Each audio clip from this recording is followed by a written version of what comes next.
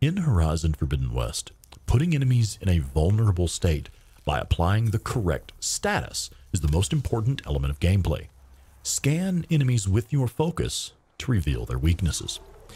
This cloaked enemy that you can barely see in the distance is a challenging opponent, but by applying the correct status, you can put any enemy in Horizon Forbidden West in a vulnerable state, making them much easier to deal with when following up with other damage types. The second key gameplay element in Horizon Forbidden West is removing components from enemies. The machines shown here have a powerful laser cannon mounted on their backs, which you can remove to make them easier to manage. When scanning enemies with your focus, you can tag specific spots on each enemy to target their weaknesses more easily. Another aspect of removing components from enemies is removing armor plating to expose weak points. By removing the armor from either or both of these canisters, you reveal a weak point. Applying the right type of elemental damage to a weak point can trigger a massive elemental explosion. Follow attacks like these with explosive damage for a quick kill.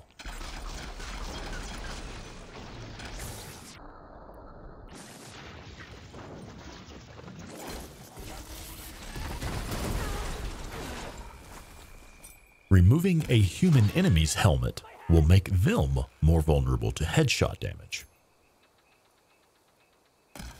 Tear blast arrows are the most effective way to remove components and armor. Even if you like to lay some traps down first, most encounters should start with removing components and weapons from a distance once you're ready to engage. Aloy makes a comment here telling us that this enemy is strong against fire, but by scanning it, we can see the blaze canisters on it are weak to fire. You can hit those canisters with fire damage to cause a massive elemental explosion.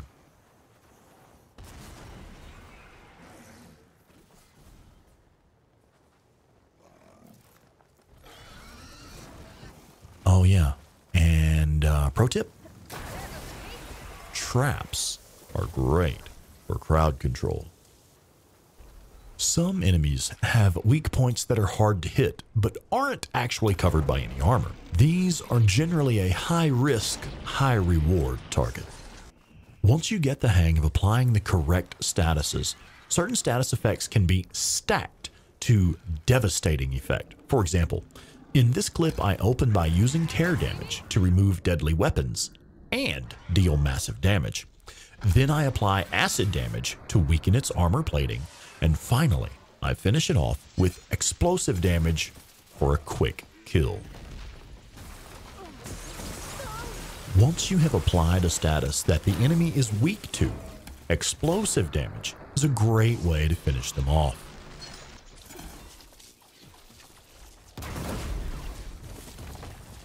Some advanced enemies will be resistant to most elemental damage types.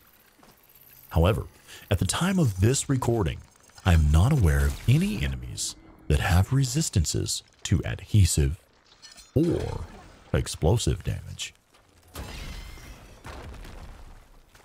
Traps are another tool available to Aloy, and they are also an excellent way to apply statuses, making enemies more vulnerable to explosive damage finishing moves.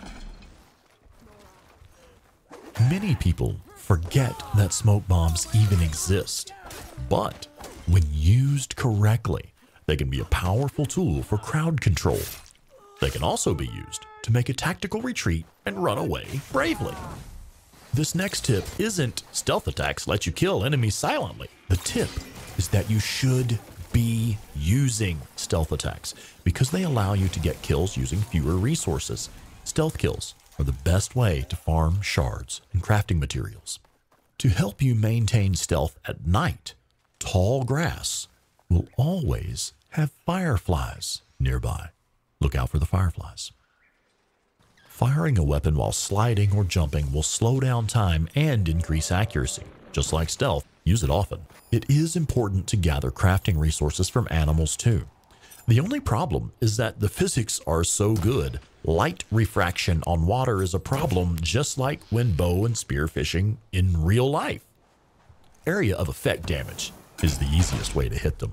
Pro tip, use explosives. All right, folks, I hope you found at least one or two of these tips somewhat useful, and look out for more in the future. Thanks again, everybody. Bye.